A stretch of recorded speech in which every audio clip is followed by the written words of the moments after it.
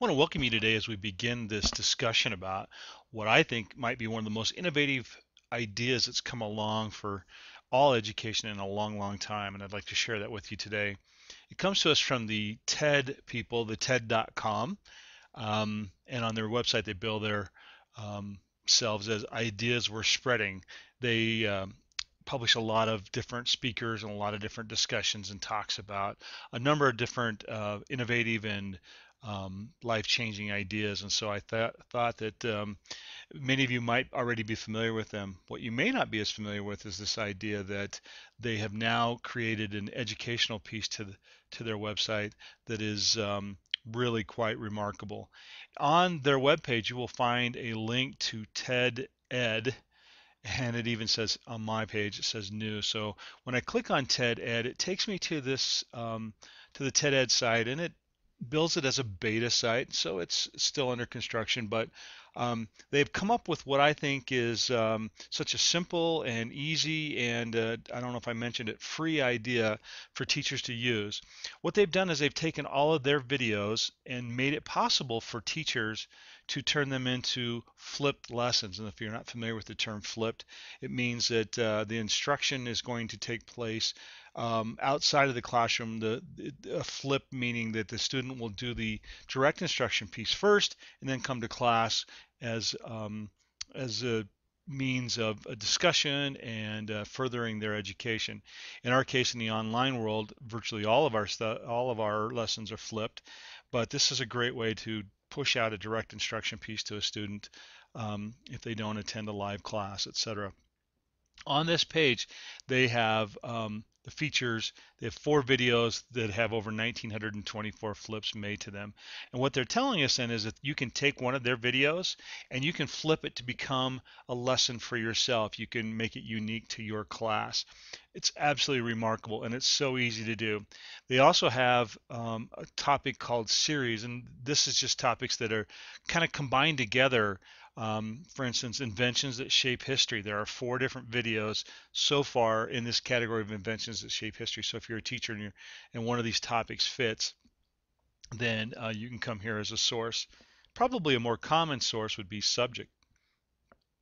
The third heading over is subject, and it's just broken down by typical school subjects. If I was to select one of those, then it would take me to some more videos that are categorized as such. I'm just going to select the introducing TED Ed lessons we're sharing. And by the way, I would recommend all of you watch this as one of your very first videos. But you can see the setup here. When I click on a TED video, it looks something like this. You can see I just have to push play and this video will play through for me so I can watch the video, which has been watched a number of times. As you can see, 38,000 times for this particular one, and it's been flipped 202 times. So people have made it their own. When I finish watching the video, then it allows me to take a quick quiz, and this quick quiz might be a great way for our teachers to just check understanding. Just a little check-in to see how well the students are understanding the material that was presented.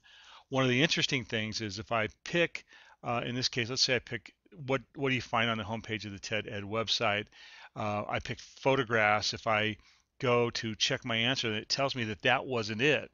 And I have 2 solutions as a student. I can try it again and go back, or I can find the answer using a video hint.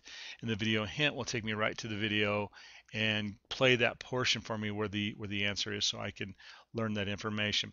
Obviously, for our purposes, this is not the higher level understanding piece that we're looking for in an authentic activity. It's more of just a way to just check in and see how things are going. So we want to make sure that the students have some basic information for us there. Then once you complete the quick quiz, you can go to the think portion. And this is the higher level thinking piece.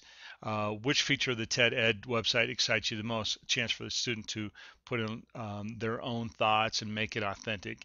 And you can write a better question than this one possibly. And then there's another one. If you could make an improvement to the website, what would it be? And then their third one, which TED Ed or YouTube video will you flip first? These aren't real high up on the chart, and there's others in here that are, but as a teacher, this is where you would write those authentic questions that would really help a student.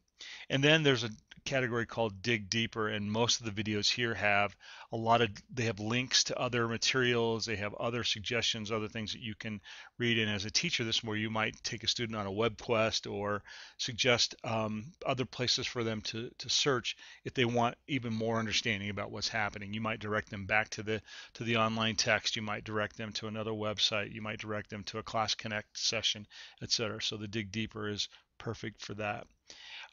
What a great tool. In future videos, I hope to be able to show you just how we can put this into action, but I want to introduce the idea to you today and tell you that we can use this for any video that's on TED. We can also use it for any video that's on YouTube or any video that we produce ourselves and publish. So very exciting for us. What a great tool. Can't wait to get started. Hope you're as excited as I am.